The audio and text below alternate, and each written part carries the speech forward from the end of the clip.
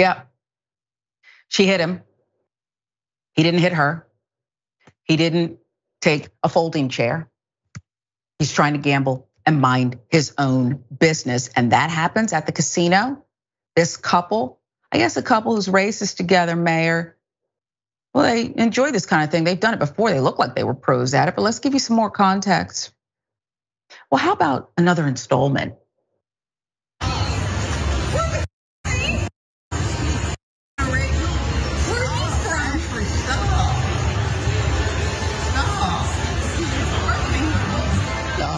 I'm pressing charges.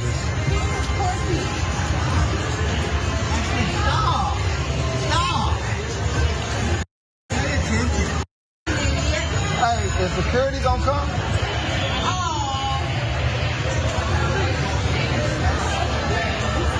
Is security gonna come? Stop being a little bitch.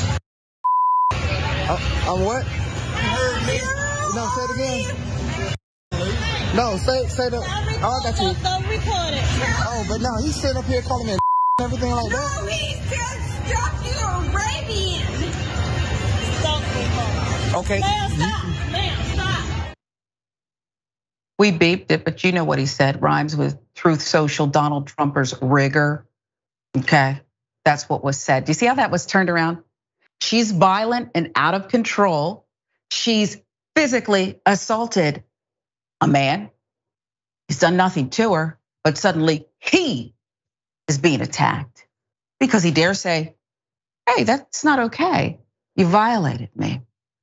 Black man who recorded and posted the video, Devon Leslie Jr., provided further context on Facebook. Here it is.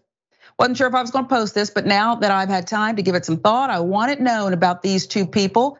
This woman went off on me, hit me in the face, kicked me in the back because I sat too close to her and her boyfriend, so this is how I was treated. If you have any idea who these people are, I would like to know. They both were arrested Thursday night, August 3rd, 2023. For her was assault. He was intoxicated. Worst feeling in the world. I did absolutely nothing wrong, nor did I defend myself against them. He knew better. That's my commentary. He knew better, or this whole thing would have been flipped upside down. I honestly feel some type of way because I didn't.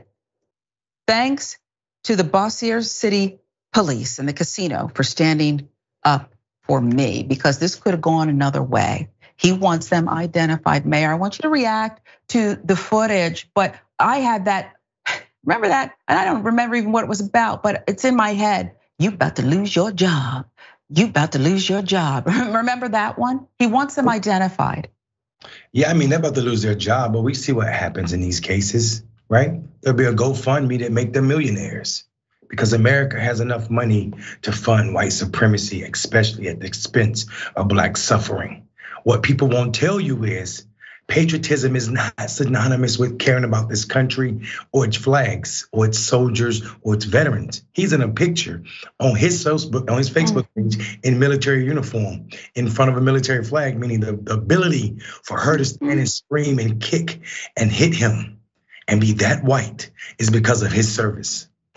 And that means nothing when he's simply recording her acting in this manner. The guy is like, don't record her, you whatever, right? We know it. This is the unbelievable task of being Black and American and interacting with whiteness. This woman, all I could hear as she spoke was the white woman that had Emmett Till killed. Yes. Oh, goodness. Behavior. That's not a stretch.